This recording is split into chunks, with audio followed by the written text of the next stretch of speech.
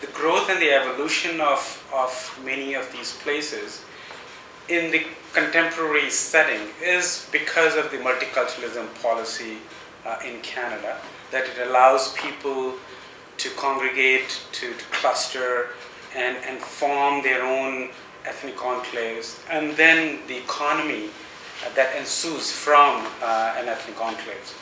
So that is sort of, I would say, a product of now multiculturalism.